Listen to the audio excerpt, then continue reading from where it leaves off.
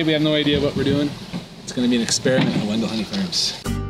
Edward, Randy, and Ellie are collecting bees for use in making new nucleus colonies. They require bees that are between 4 and 12 days old, because this is the age when bees perform nursing tasks, such as feeding newly hatched larvae.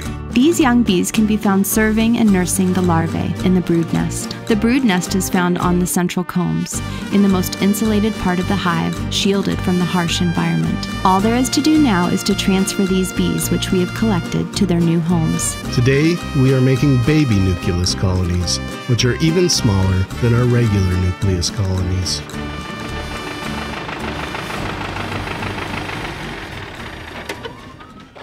Morning, Brent. How is it? So what kind of action shots are you looking for today? That's my height.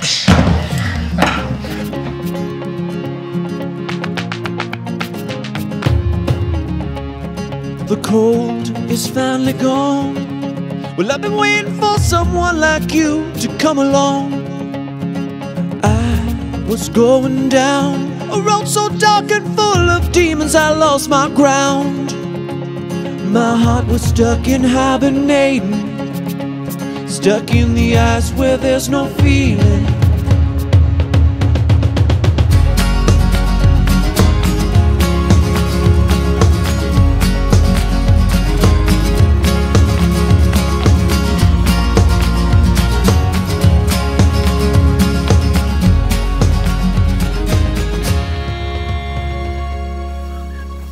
So you're probably asking yourself, where do all of these queen cells come from?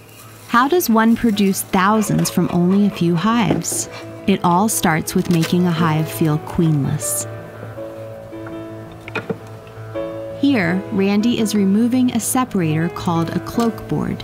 It acts not only as a queen excluder trapping the queen below, but once we slide this metal sheet in place, both the queen and her pheromones become excluded. This temporarily makes the upper hive body feel queenless.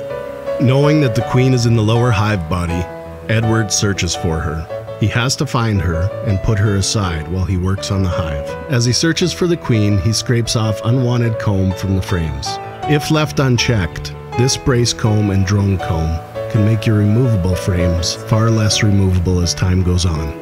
There she is with a red dot in the center of the frame. Edward then puts the queen and the comb in his checking box. After placing the queen aside, his next job is to collect a few frames of young nursing bees. He inspects the comb to look for young larvae, which is a clear indicator that the bees on this comb are indeed nursing bees. These bees are shaken into his checking box. He then returns the queen to the lower hive body and shakes the remaining bees into his checking box. Now, putting the checking box containing the nursing bees aside, Edward returns the cloak board with the metal slider inserted. While Edward worked away on the lower hive body, Ellie has been going through the upper hive body cutting queen cells.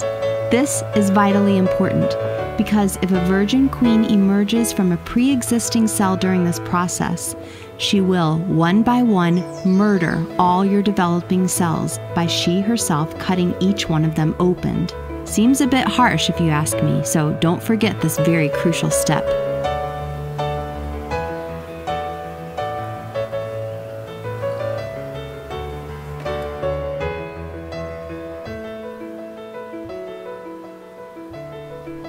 After Ellie has finished removing these pre-existing queen cells, Edward then returns the second hive body to sit atop the cloak board. He then takes his checking box and pours out all the bees collected from the lower hive body on top of the upper hive body. He smokes the bees and allows them time to migrate between the combs. To finish it off, he returns any supers and the lid.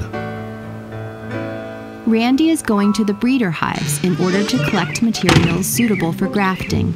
I'm going back over there. These so-called materials are simply brood comb, Very nice hive. with an ample supply of young larvae, as older larvae will not work. But before we get excited and start taking combs, we must first find our queen. There she is. You'll notice she is marked differently, but it's not as different as it seems. Normally, queens are painted with a solid color that signifies the year they were raised. We add a bullseye pattern to our breeders to separate them from our normal stock. Tiny larva you need. Nothing here. These queens have been selected for mite resistance, honey production, and hygienic behavior. Remember, Randy's looking for young larvae because they have not yet been fed bee bread, which is a mix of pollen, honey, and enzymes. Once larvae have been fed bee bread, they are destined to become workers and not queens. A newly hatched larva is fed exclusively royal jelly during the first 3 days of its development. It is a sweet secretion produced from the glands of the hypopharynx of nurse bees. This is an example of epigenetics, where an external force such as food can alter genetic expression. If I go to your house, Brent, and take your food, what do you gonna do to me? That's the behavior of the bees, you know? They try to sting you, you know? Get outside! Get I it! got outside and you were not there, so I came back and put it there. Here, get some! Hey Randy, this is for you. Again, look at that. Where's my hand tool, Brent? I forget inside. Where's my hand tool? Ah! Next, Randy will put completed grafting frames in the hive. Randy starts by removing the supers. He'll be placing the grafting frames in the upper hive body. Remember earlier, we made this hive feel queenless by inserting a cloak board and slider, trapping her and her pheromones below. The bees will now be in red alert and will focus their efforts on raising the larvae in our grafting frames into queens. Randy handles the frame with the cell cup openings facing up. He is very careful not to bump them, as the larvae can and will fall out of the cups. He carefully places the frame between the brood and the pollen. After the comb is seated nicely, he gently pushes the combs back together. Be gentle when returning the supers, because even a small bump to the hive can send a vibration strong enough to dislodge a larva from the cup. Isn't that right, Randy? Yeah.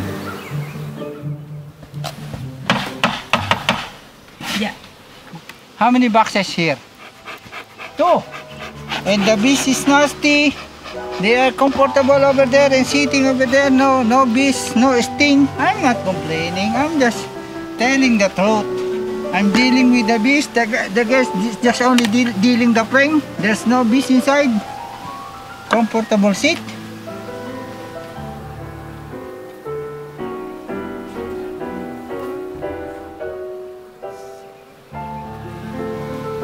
Bring back again. This is number 4. Because we put box, you can come and tell us. Yeah, I know. You're blind. That's done. We go over there. Yeah, I thought with Randy come and show us where they are. I asked him about that. Why? Huh? Okay, not you.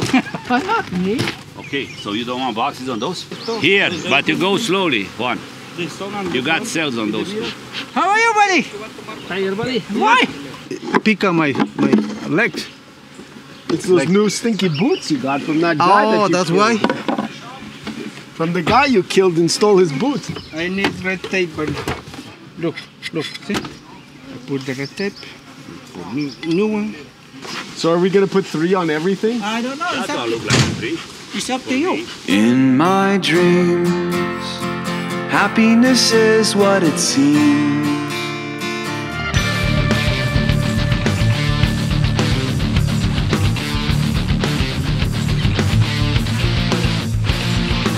In my dreams, nobody has any needs. Nobody has to put a lock on the door. Our trust in each other is true. And I can see as you were yesterday. Tomorrow, 5 bucks in one hive. So 10. Randy! Oh no, look at that girl. Randy. Look at this. They're already up. And tomorrow is like this. Another one, yay! Smoke here. You can help me a little bit. Tomorrow, we're doing 40 hive. So each one have 5 bucks. Smoke a little bit here. So I need help. The moment of truth. So you're done, girls? Huh? Edward puts 15 cell cups to each wooden bar. Here's Randy with the grafting materials. He passes them to Ellie and Zulema. Ellie takes care not to take just any larva. Larvae come in an assortment of sizes, and you want the smallest, newly hatched. These larvae will be about 1 to 3 days old, counting from the day they hatched. Zulema can see the glaze of royal jelly in the cell as the larva adheres to her grafting tool. And with what looks like an easy transfer, she masterfully moves the larva, measuring 1.6 millimeters in length to the cell cup. A task fit for a precise machine or an experienced beekeeper. Ellie then transfers completed bars to a grafting frame, where Edward wraps them in a moist towel that protects them from the elements. Come on, girls! Come on. 2, 4, 5, 6, So we 7. starting one. Wait. Wow. Wait. It's this one. So What's the date today? Oh, it's this one. Ah. It's this one, Oh, sorry. we restart. What is this 2-8? Oh, I missed one. Doesn't matter, it says. So it doesn't matter we start. Everything is the same, the second bar. Okay, so start in 15.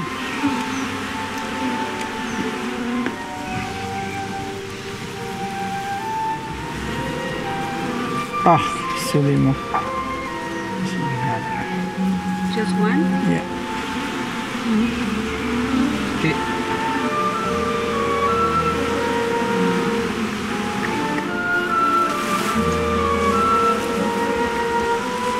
So you did 30.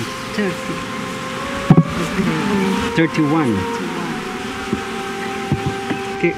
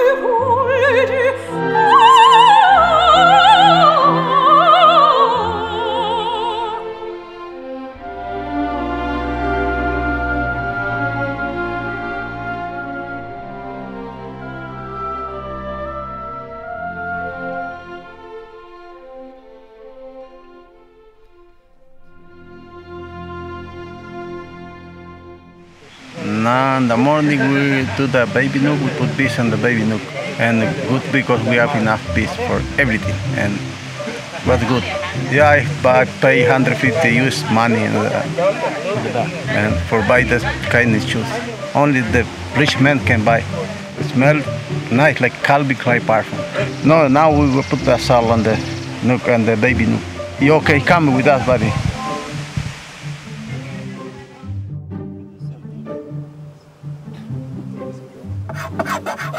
Ramon writes the queen lineage onto the pallet, taking care to be accurate. 18, not 12, 18. Ramon, you had one job. Mauricio has probably one of the easiest jobs today, but he takes it seriously. We use these queens as spares, in case the queens in our larger nucleus colonies get eaten during their mating flight or can't find their way home. Life isn't easy for a bee. Speaking of our large nucleus colonies,